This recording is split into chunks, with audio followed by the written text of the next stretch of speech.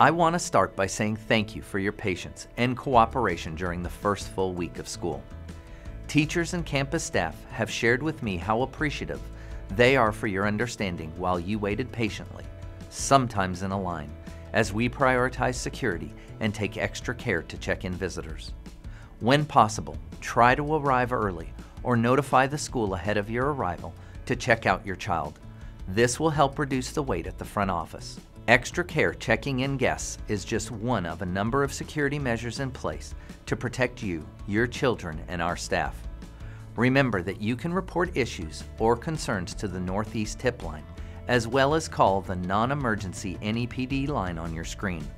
Watchful parents, students, and staff reported a number of concerns this week using these communication channels. Each report was fully investigated and resolved. We thank you for bringing these concerns to our attention. This week, for the first time since 2019, the Texas Education Agency released statewide accountability ratings. I'm proud to announce that our district received an overall score of 89, and we eliminated DNF campuses. This is a testament to the hard work you, your children, and your teachers have put in over the last 2 years.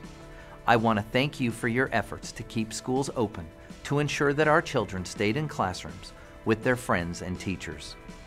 Your partnership is critical to a successful school climate.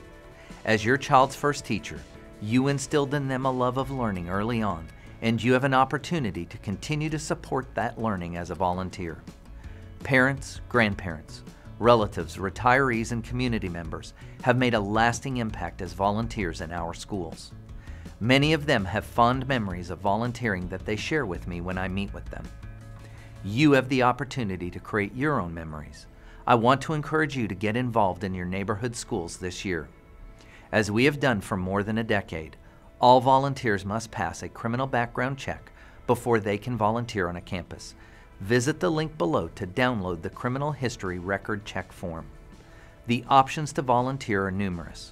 You may have noticed some of our watchdogs, short for dads of great students, helping during morning drop-offs and afternoon pickups. You may have seen your neighbors in the cafeteria helping out during the lunch hour or making copies in the front office. Share with us your talents and our schools will find a place for you. Remember, if you'd like to view any of my previous messages, you can access those on the Superintendent webpage. Thank you for watching. I'll see you around the district.